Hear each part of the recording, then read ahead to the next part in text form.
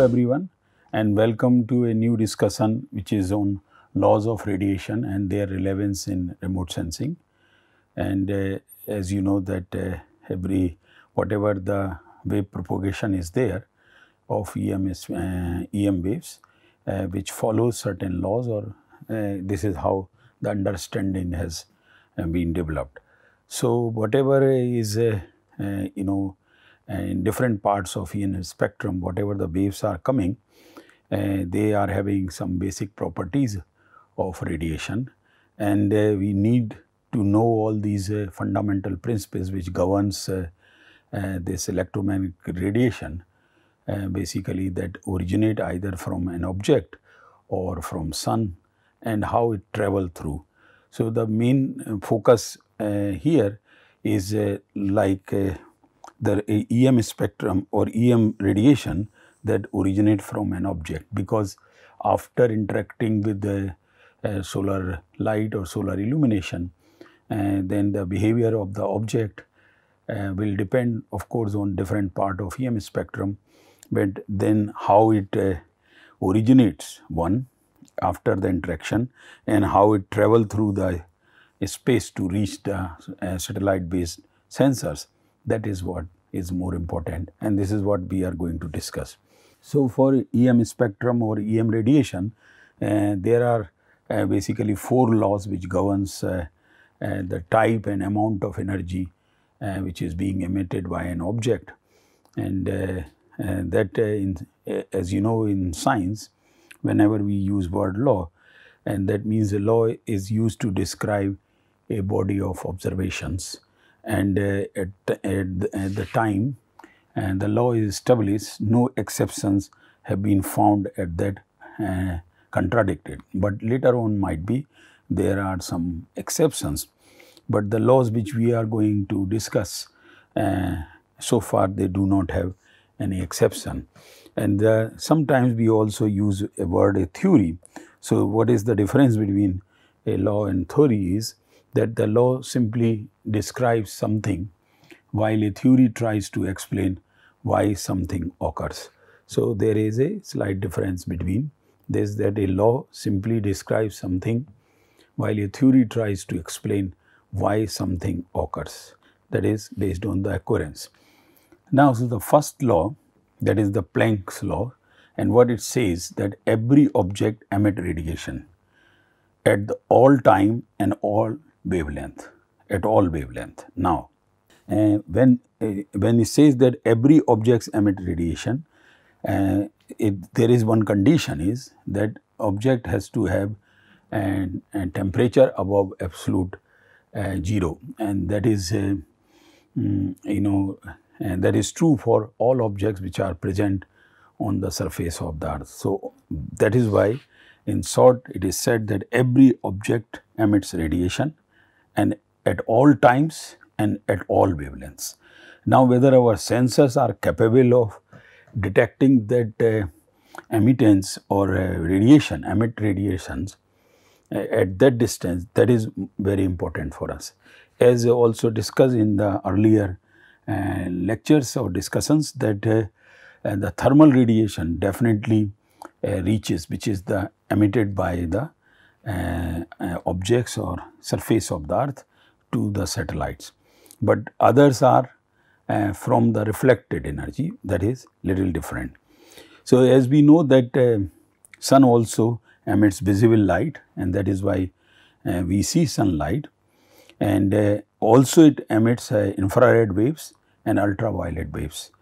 And here this left image of this is the sun, and taken at 2 different wavelengths of EM spectrum. The left image shows the sun emission at the wavelength in the visible range, and this right image, which is in blue color, shows these images, and there is no color in the spectral region of visible light, and this is false color image, is only used to aid so radiation intensity at one particular wavelength, and this is how it will look. So of course in a different wavelengths, the same sun looks differently. So sun, as we know, is like a big nuclear furnace, and it emits all sorts of electromagnetic radiation.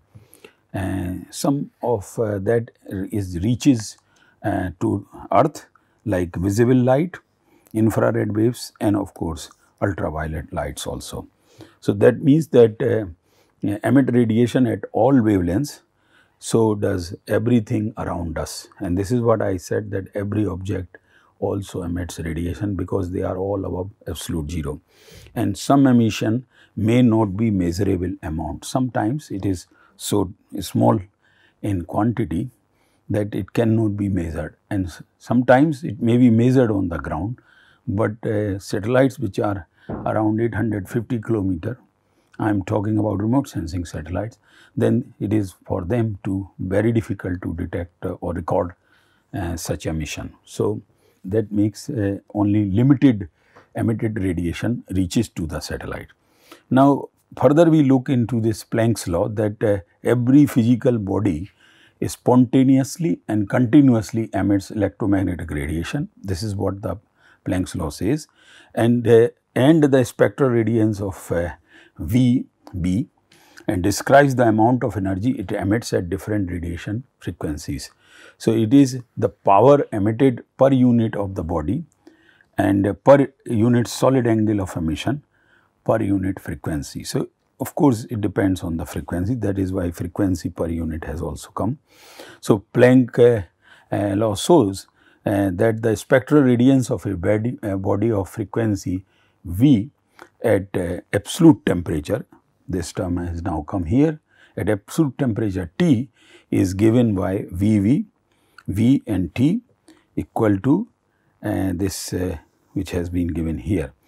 So where Kv is the Boltzmann constant, H here, H is the Planck's constant, and C is the speed of light which has been used here in the medium, whether material or vacuum. So this the VV, that is the spectral radiance of a body B, which is depending on the V and temperature T, will have such a formulation. Now further, this spectral radiance can also be expressed, or in this Planck law, per unit wavelength lambda instead of per unit frequency. So we know that these are related, inversely related rather, that wavelength and frequency, more wavelength, less frequency, less wavelength, more frequency. So in case that is there, then we can write V lambda T instead of V, and then we replace V with lambda. So where Kv, again the same Kv is the Boltzmann constant, H is the Planck constant as was in the previous formula, and C is the speed of light in the medium, whether material or vacuum. So this is how the spectral radiance is governed through this Planck's law. And if we want to go through now through these different spectral radiance curves of at different temperatures, along with the wavelength which we are having on the x-axis, spectral radiance are here, then what we see that at temperature 5000 K, that is about the temperature of the sun, then here we get the maximum light, or this peak comes in the visible part of EM spectrum, which is what we are seeing.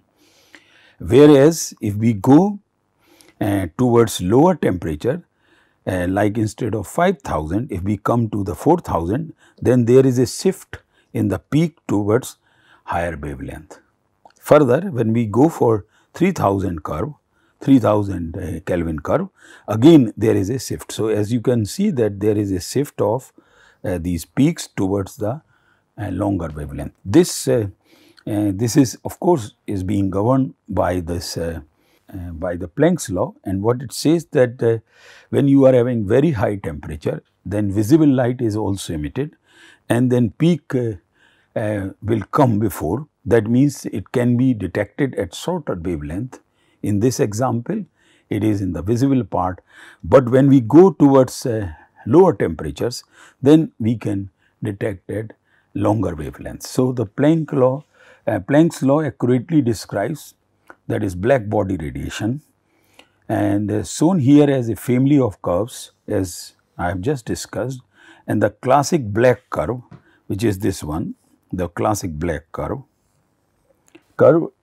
diverges from observed intensity at high frequency. So, it is completely different than what those three curves are there, showing how radiated energy emitted at shorter wavelength, as a blue one, as increases more rapidly with temperature than energy emitted at wavelengths. So, when we move towards the longer wavelength, then these peaks and that this these peaks are shifted towards the longer wavelength. So, shorter the wavelength. So, what we can conclude now, that the shorter the wavelength of radiation, greater the energy of each quantum, and this plays very important role in remote sensing, because here in previous lectures or earlier discussions we have seen or discussed that lot of satellites are focusing in the visible part of EM spectrum.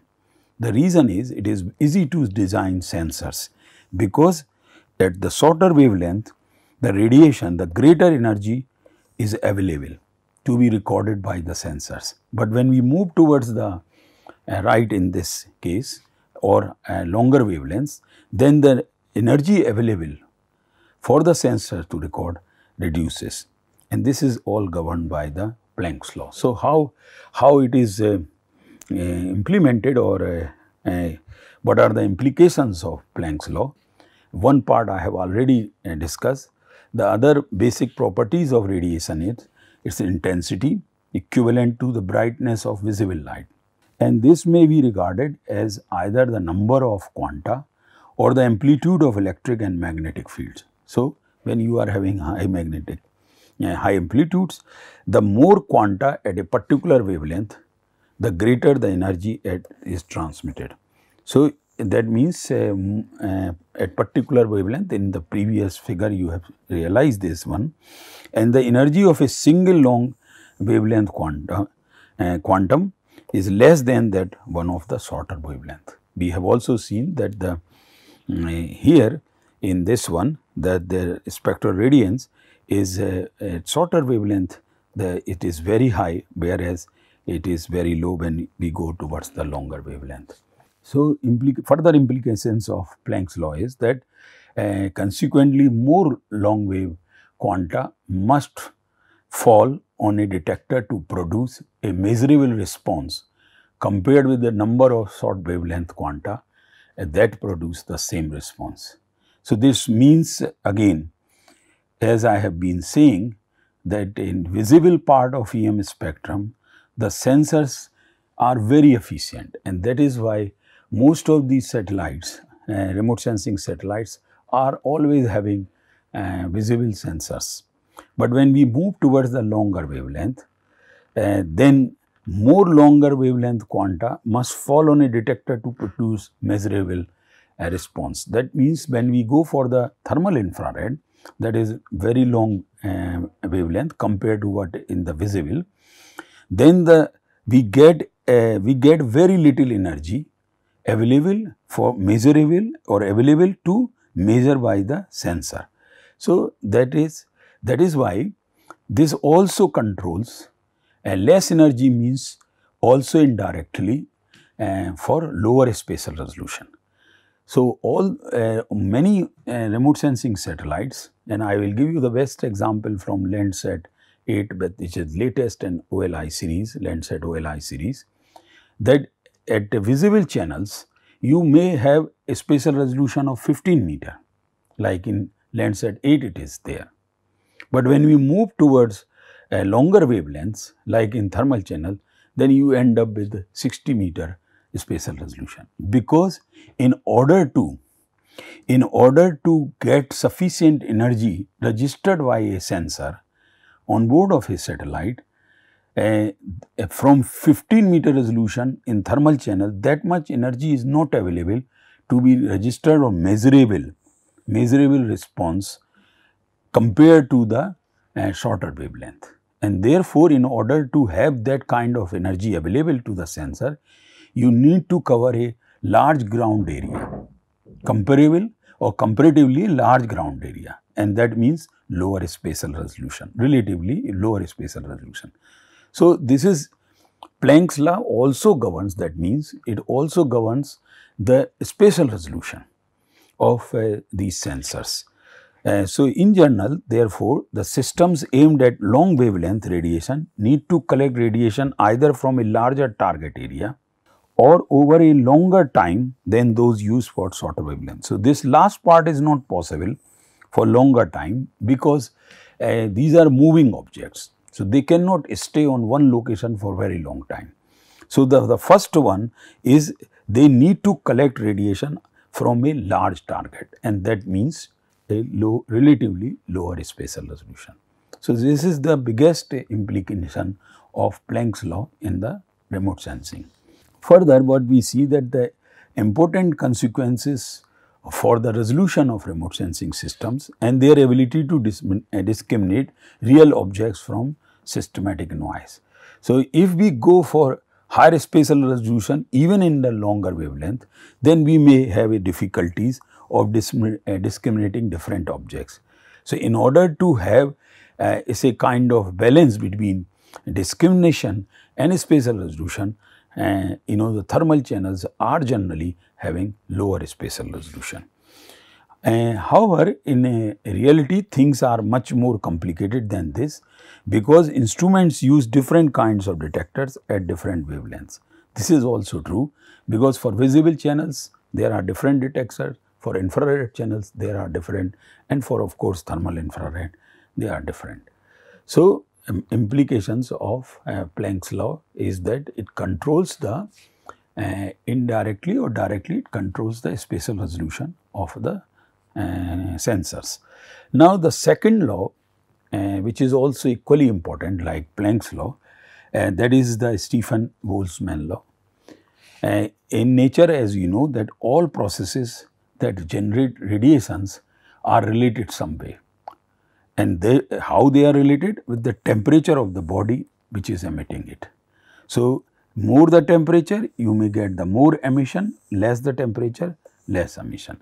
So, all matters in the universe including on the surface of the earth that even in the near perfect vacuum are above absolute zero, this point we have already discussed, and emit some form of radiation, no matter how small amount, but they will emit because they are all are above absolute temperature. And just how much is emitted and the range of its wavelength is a complex function, both the temperature and the nature of the body itself. So, this matter or materials capable of absorbing all electromagnetic energy that it receives and emitting radiation perfectly according to its temperature is known as black body. And you know, this is a theoretical concept about the black body. No substance or material on the surface of the earth is behave like a black body. It cannot, because whatever the radiation it is receiving it may not emit all that radiation and may not work as a perfect black body.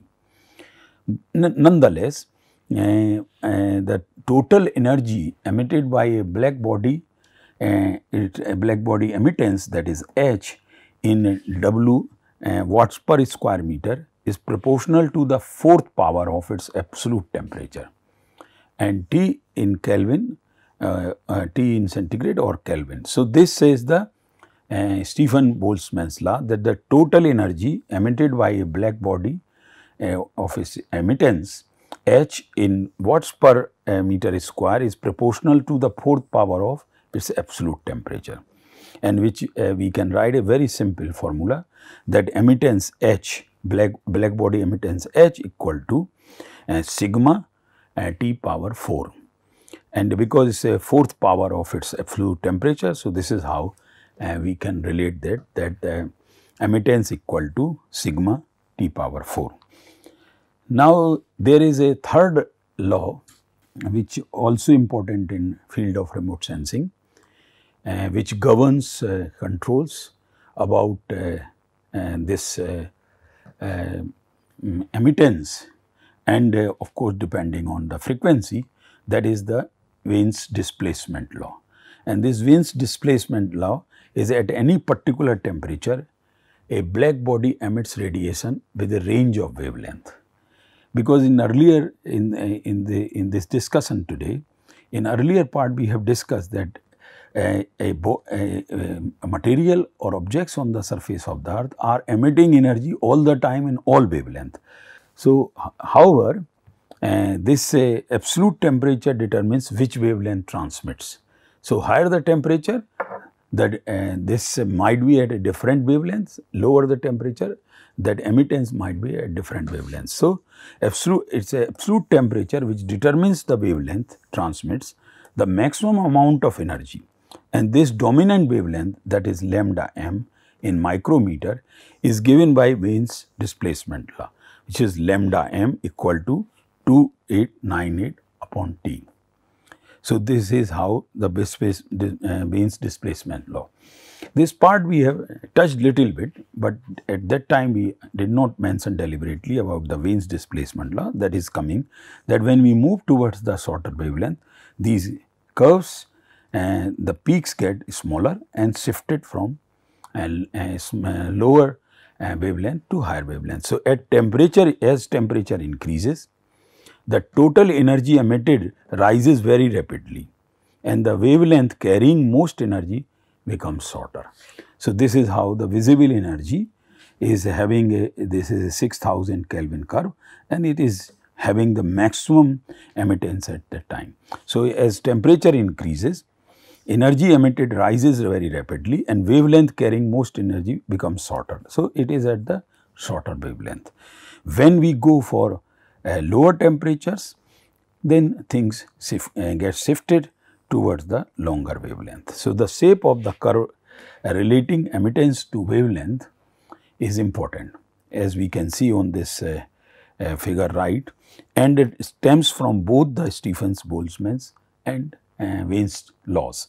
So, these controls, this is the temperature of the earth here, which is the 300 Kelvin, and these are the lamps, incandescent lamps temperature, which is around 3000 K, and the sun's temperature is around 6000 or 5000, 6000 K here. So, because that is the maximum emittance is coming, and that is why it is getting detected at shorter wavelength, and this is all governed by, and the shifting or displacement of peaks is governed by Wien's displacement law. What are the implications?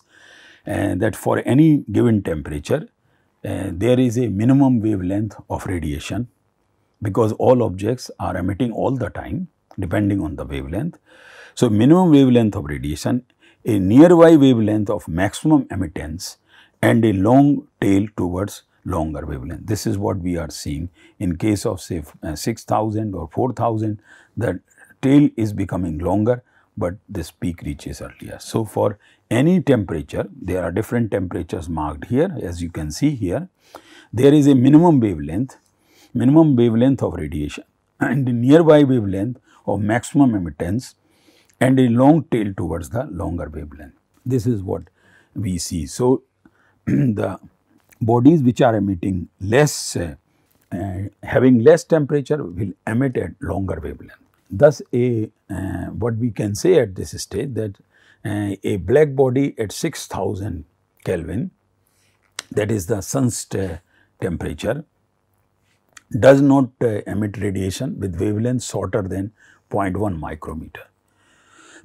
So, it does not emit here and has energy peak at 0.5 micrometer, as you can see here. So, this is having maximum, and in that part of EM spectrum, which is the visible and spatially is as green, but emits all wavelength beyond that up to 100 microns. So, the curve ends here.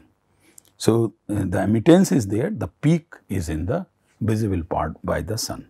Now, the third law or fourth law that is last law which we discuss in this lecture is the Kirchhoff's law, and which says that any gray object other than a perfect black body, because all natural objects are generally gray in not by color but by because of black body reference in that reference.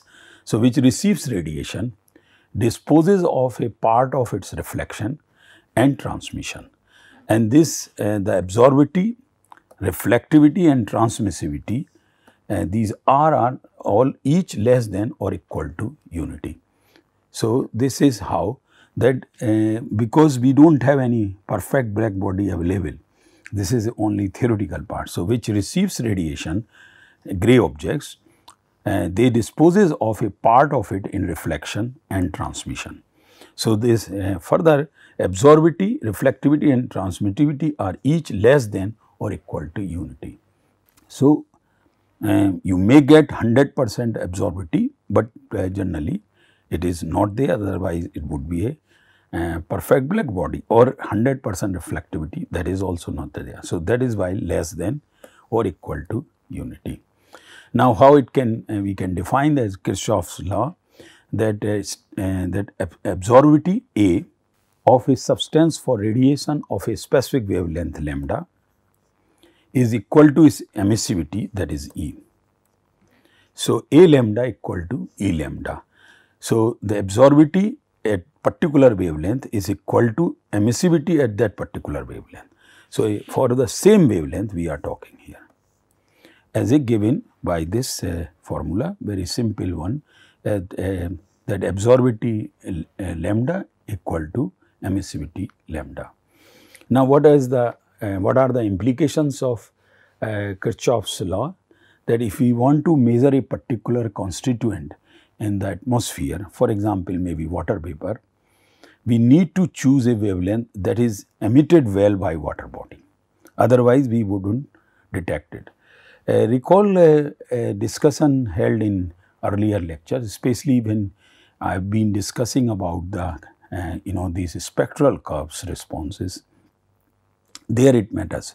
So, different objects will give you peak at different locations. So, wherever they are giving the peak in the spectral curve, that is the best band or channel to choose if you want to study that particular thing. So, here if I take the example of vegetation, then vegetation in infrared discussed earlier, that will have the maximum reflectance. So, that means infrared channel are generally suitable for studying vegetation. The same way, if I want to study the water vapor which is available in the atmosphere, then I need to choose, going through those spectral curves, I need to choose that channel which is having that water vapor having maximum emittance by the water vapor. And here we are talking about thermal channel. Vegetation is an infrared example. However, since water vapor readily emits at all chosen wavelengths, so it is also really readily absorbs radiation at this wavelength, which is going to cause some problems measurement wise. If if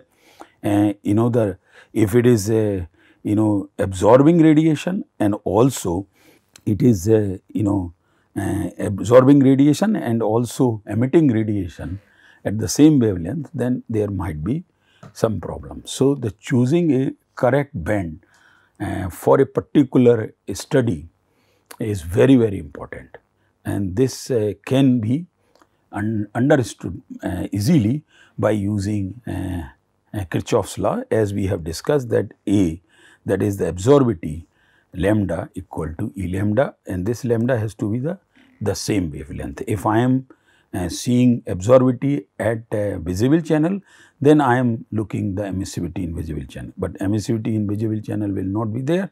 So, the thermal channel, then both has to be at the same wavelength, then only this will fall true. So, this brings to end of this discussion about the laws which governs the emittance, how it reaches to the sensor, how it is recorded in the sensor, and how different objects starting from a black body to grey body or natural objects, how they behave. All this can be understood very well by using these 4 laws. Thank you very much.